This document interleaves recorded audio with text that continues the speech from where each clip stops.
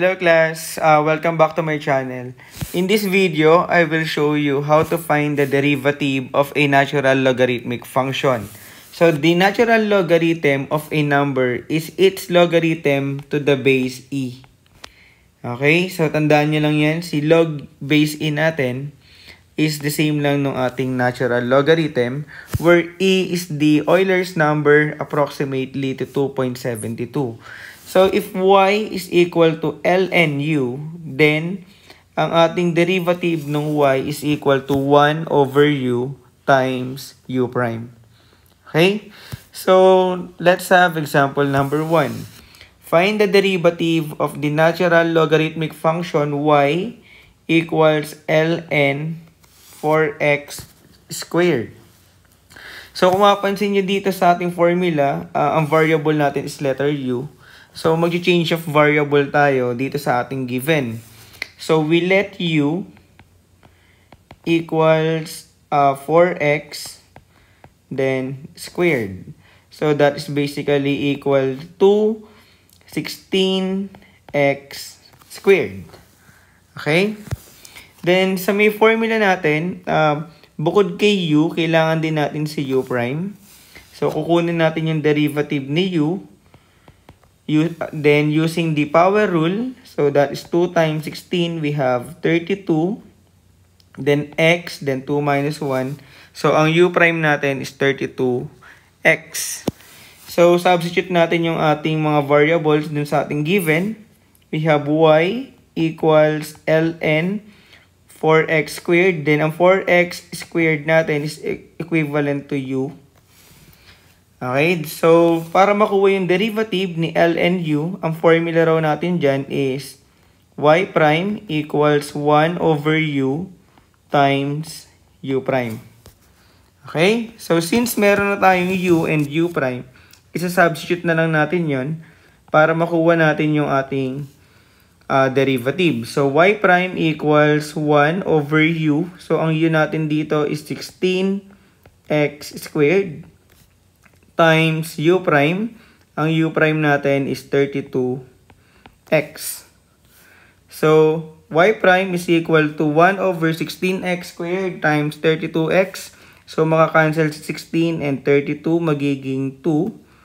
Then, yung x natin dito sa may taas is ibabawas natin dun sa x sa denominator. So, ang final answer natin dito is we have 1 times 2, that's 2 over x na lang.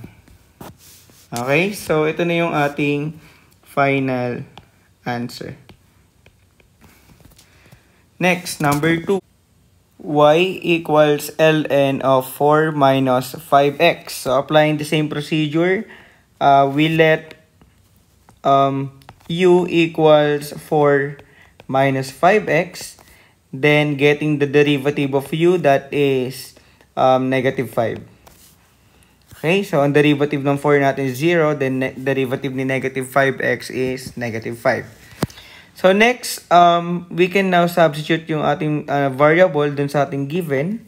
So y equals ln 4 minus 5x. Ang 4 minus 5x natin is u. Okay, so since ang y equals ln u natin, ang formula ng derivative natin dyan is equal to 1 over u times u prime. So, substitute lang natin si u tsaka si u prime para makuha yung ating derivative ni y. So, that is 1 minus 4 minus 5x times u prime. So, ang u prime natin is negative 5.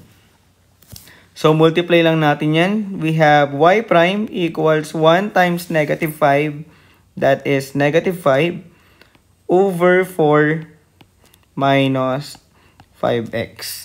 So, ito na ngayon yung ating final answer. Okay?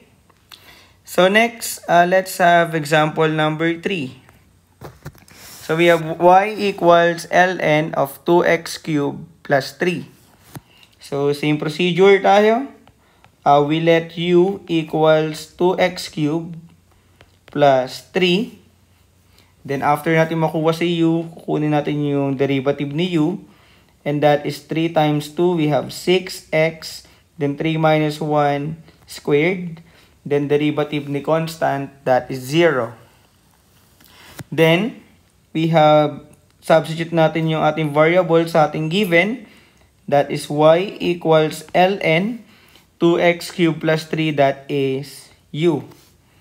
Okay? So, pagka nandiyan na tayo sa ating general form, so, ang ating derivative ni y, pwede na natin gamitin yung ating formula, which is y prime is equal to 1 over u times u prime. Okay, so y prime equals 1 over u times u prime. So, substitute lang natin, guys. So, y prime is equal to 1 over u, which is 2x cubed plus 3 times u prime, that is 6x squared. Okay?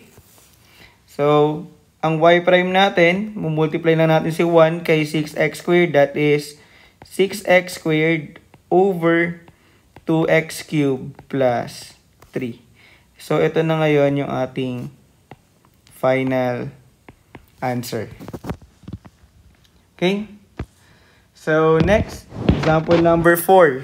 Y equals ln 5x squared plus 9, then cube. So, mapapansin nyo, yung ating binomial is under ng cube. So, tignan natin kung anong mangyayari. So, we let u equals to 5x squared plus 9, then cube. Okay?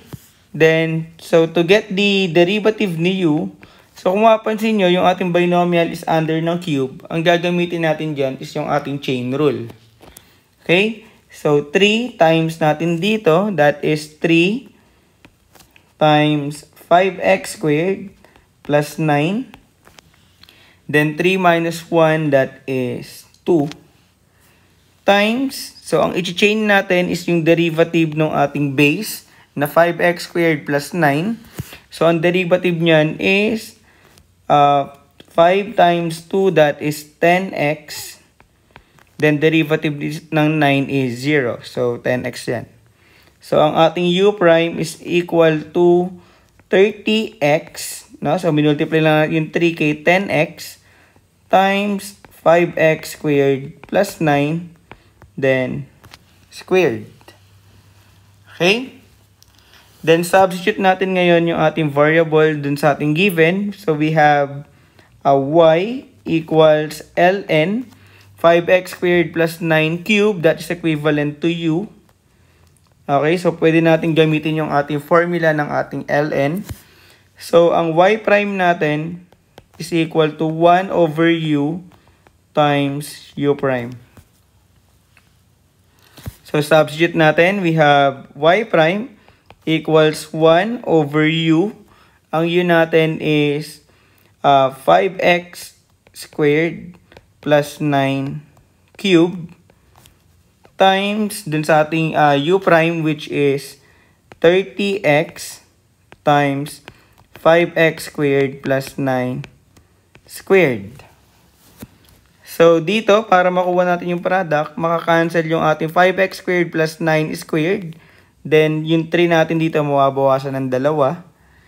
So, ang final answer natin is 30x over 5x squared plus 9. Okay? Nakuha ba, guys?